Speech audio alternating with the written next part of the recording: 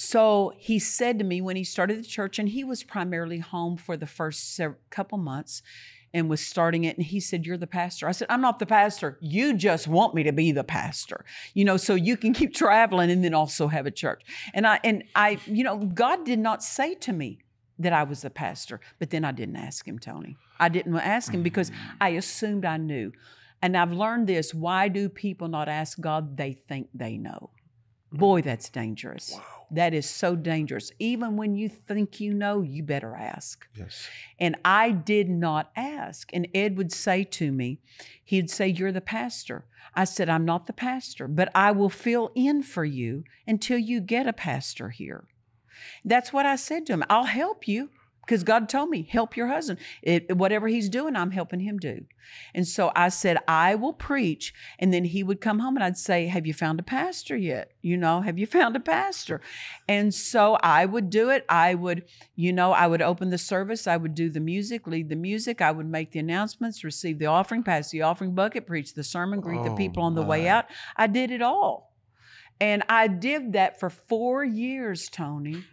Waiting for my husband to get a pastor in. And I never asked God, "Am I the pastor?" The thing is, I didn't want a pastor. Plus, I thought I knew because travel was what I had in me. Wow. But that was and I did travel the time while I pastored, but minimally.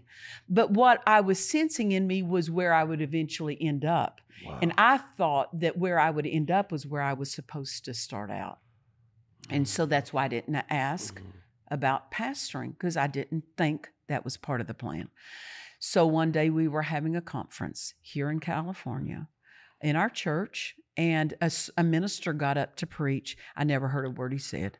I did not hear that sermon because I got caught up in the Spirit. And I heard Jesus say, "Do you love me?" Now, I should have paid attention. That's a scripture, right? Right. He asked Peter the same thing. "Do you love me?" And I said, "I love you." And he said, "Then feed my sheep, pastor." And you could have, Tony, no one was more shocked than me when he called me pastor. And so he said, "Sunday, you get up and announce to the congregation you're the pastor." And I thought, they are going to be so shocked. They're going to be so surprised. So I got up that next Sunday and I said to the people, "I have an announcement to make." So I said, "I'm the pastor of this church." And they're kind of looking around like, "Are you going to announce something?" Right. But see, it was a big announcement to me, but not to them because they knew Wow. it. Now, why did God have me to get up and announce it? Because my insides had to agree.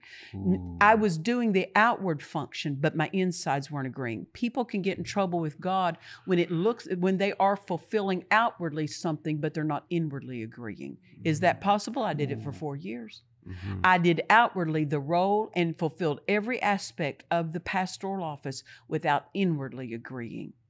And that's where you get into trouble. Wow. And that's why God had me to announce it, because for 4 years I had been inwardly disagreeing, although I was fulfilling the role of the pastor.